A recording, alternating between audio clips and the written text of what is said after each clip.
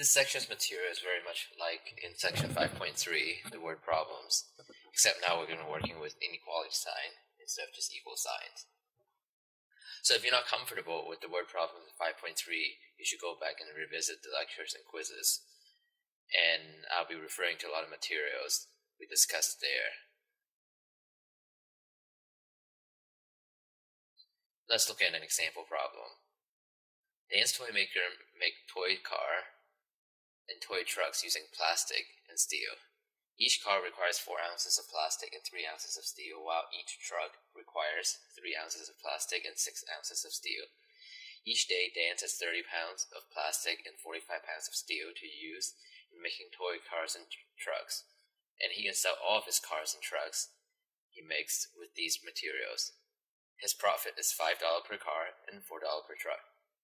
How many cars and trucks should he make to maximize his profit? So let's just look at this last sentence real quick, and how many cars and trucks should he make. Here, that's our line for the variables. So when we do the word problem, again, first step is going to be the same deal, identifying the variables. Here I have x being number of cars to be made and y being number of trucks to be made. Here the second step is new. This is formulating objective functions. So the objective functions represent the goal that the decision maker is trying to achieve, instead of just using up all the material like in 5.3. So here this sentence says that his profit is $5 per car and $4 per truck. So since x is the number of cars to be made, so then he's going to receive 5 times x for selling cars, and then 4 times y for selling trucks. So his profit function is 5x plus 4y, and his objective is to maximize this.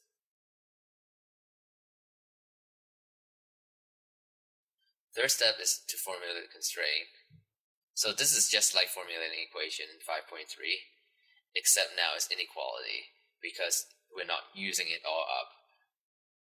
We just have to not use up more than what we have. It pretty much works the same.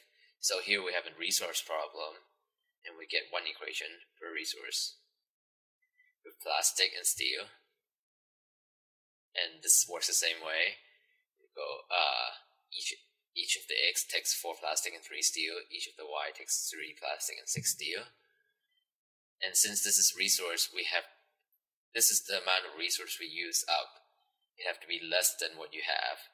And here we have 480 plastic and 720 steel. In addition, there are 2 constraints, which are called implicit constraint. That is that x have to be greater than or equal to 0, and y have to be greater than or equal to 0. So that's just saying that you cannot make a negative number of cars and trucks.